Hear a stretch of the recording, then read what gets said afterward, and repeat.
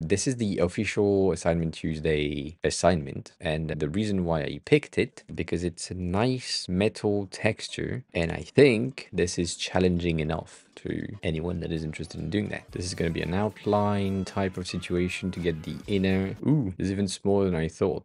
You know what? I could keep that size. That would be enough. Cool. Denny, to answer your question about the metal texture, it's going to be extremely challenging and it's going to be extremely annoying. I need to do that this way, otherwise it's not going to work. Yeah, you can't see much when it's in black and white. So in order to achieve the thing that we need to achieve, it's going to be a matter of this and then duplicating that many times. The issue that I have with the noise plugin is that it generates an image. If I'm using an image to create the texture, am I really doing anything? I can feel Figma crying already. Now that we have all of our circles, I need to select the first one, which is supposed to be this one. I will group them into one frame so that I can just play around. The main reason for that is because now that we have this one at 05 in terms of all of the lines inside of it, they are going to be switched from 05 inside to 02 centered, and then duplicate all of these to be 03 inside and again 04 outside. That will create weird things that will give you the texture. It's going to be extremely heavy on Figma, and right now it's just a transparent color. We need to create that radial gradient that needs to be added to each of them. So that's going to be hard. That gives us these technically. So now I have my outers, god damn it,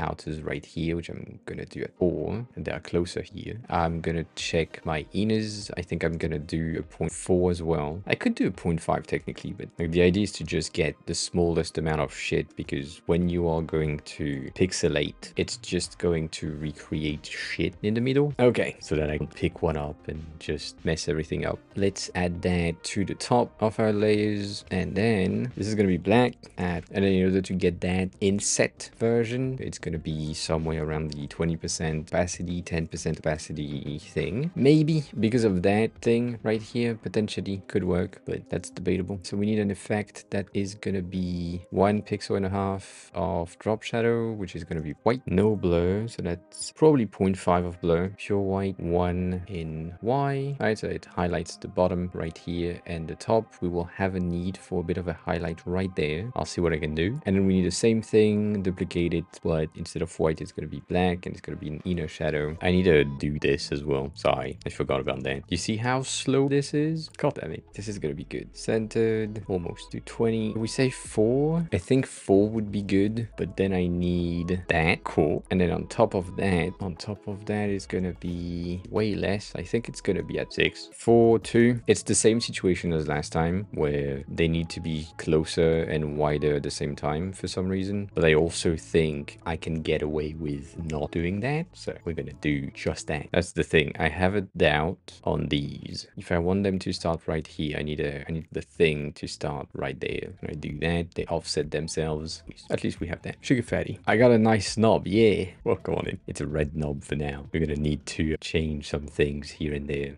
That's what's happening. All right, cool. Rid of that for now. Okay. I think I have most of the thing that I need. I also need that color as a base, and now I need to get rid of these. Let's hide these and let's make sure that this is gonna go in. It's a light gray type of situation for this, with a gradient that goes from that to that. That happens around here because we get an inner shadow is massive and really black in it. Yeah, somehow something like this. That directly. Center is gonna be these, and then we're supposed to have one of the lighter color that goes in with the lighter color, right? Something like this, kinda. And then on the other side, we have the same shit around here. Okay, that's gonna be around here. No, it's not made in Figma. This is made in, as far as I remember, this is an old one. Yeah, 2012. Figma didn't exist. It's vector, so it's not even Photoshop. It's even worse. I mean, they did a great job. It's sad I don't have a better render of this thing to see the details and how they did it, but you know, these two are gonna be not that bright, and then that's gonna be the same. I want to brighten up these. That seems okay. We're gonna have the same issue as last time, but that's a detail for now. These ones though are supposed to be a bit lighter-ish. No, made by someone else. And if someone else made it, it means I can do it as well. That's the goal every time. I feel like we need that for transition. Okay, that's roughly good. We still need to have the outline, and that outline is going to be pure white with a weird linear gradient that goes from color to no color. If you look closely, you have the highlight right here, and then you have an highlight-ish at the bottom. So this one is going to be a bit lighter, but still highlighted. So I'm guessing 50%. It's going to probably do the trick-ish. Seems 50% is a bit bright. And I could make it overlay so that it takes on the color of the knob itself.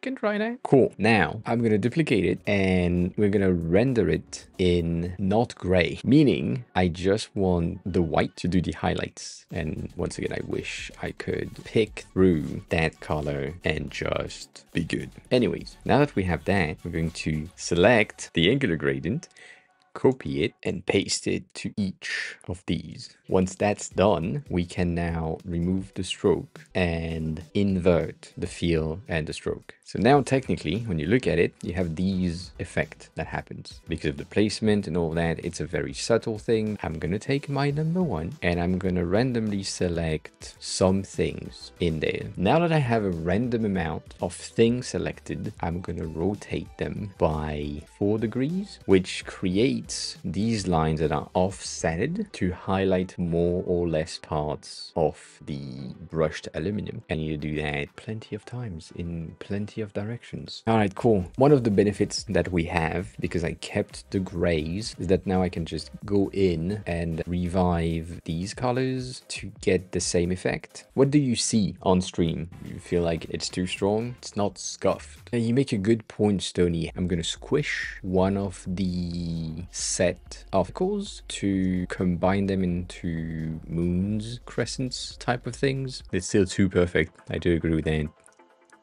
That is better. So smoothing the transition makes it a bit easier to see. I should be able to use that. I can blur some blob here and there. That might help, could help, and then I could 100% lighten or screen that. This one is kind of neat though. That feels okay. I don't like the color, but I think the colors are coming from the fact that this are on different version of overlays type of situation, rather than, and also it's more blue. Figma is figuring out that the Figma lagger being on is gonna break everything. So let me just disable that so that I can move the thing at a reasonable rate. And let's change the LED placement to be kind of ish aligned. Good. The pixelated version is much better, but yeah. Why Figma lagger? Because there is 3 times 100 and something lines in different format with different rotation, with effects added to them and blending modes. That's much better. Such a small detail. That makes no sense, to be honest.